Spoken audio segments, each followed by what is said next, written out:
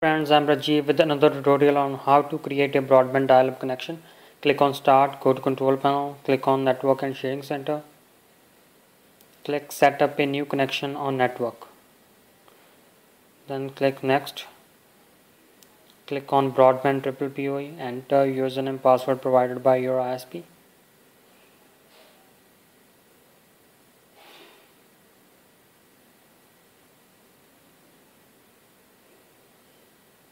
For example, I'm filling here username as username and password as password.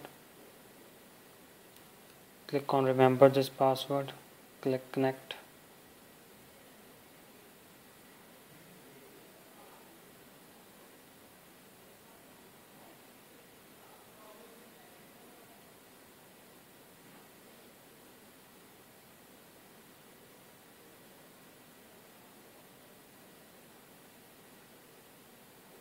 Click set up the connection anyway. Click on close. Close the window.